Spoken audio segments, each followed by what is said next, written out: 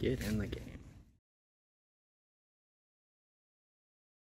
Like the here, Skeletor and He-Man have to be separated. Got Space Jam guys in between them. That's oddly kind of fun that they cannot touch. I've seen these before either. That's really cute in some ways. Cheers. It's a mail truck. Terminator 2. Brady Bunch. Mob Squad. Terminator 2 Judgment Day.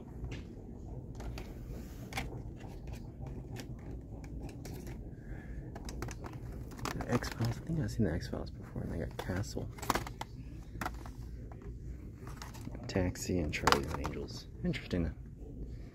Hadn't seen those. Let's see if I can find. I do have the Star Wars. Really rather the Jedi though. And no Jedi. This is a weird thing. That's all. Keep looking and seeing. They're actually putting stuff out right now too, so not interesting. Doing the normal Target stuff. Most everything's the same. But they do have the new A-Dub. Matt Hardy. It's really cool though. Comes with Vanguard 1.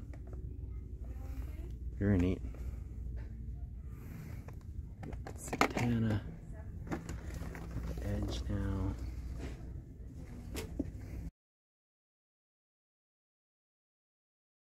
So check the palette over there. I don't see anything interesting, but I did see this.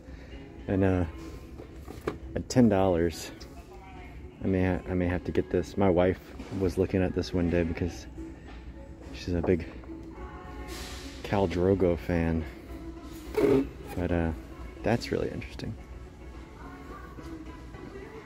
At $10, so it's Dune toys might be worth it. Look at these guys real quick. Alright. Move on to Masters of the Universe. Pretty much what you expect nowadays. They got Battle Cats and stuff. And over here they still got the man Becky Lynch. That's cool. Fiend and Daniel Bryan though. Alright. This one also has this one little Hot Wheel section over here. Nothing too interesting for what I'm looking for. And I always like to go back this way and see what they've got for Motu type stuff. Actually have a bunch of He-Man Beastman up there. Pflugerville Walmart. Pflugerville's kind of weird. Yeah, the Skeletor and Panther is pretty cool. I haven't seen that yet. They actually have an okay NECA section. They got Warhammer. And a few other things I hadn't seen before. Like I haven't seen.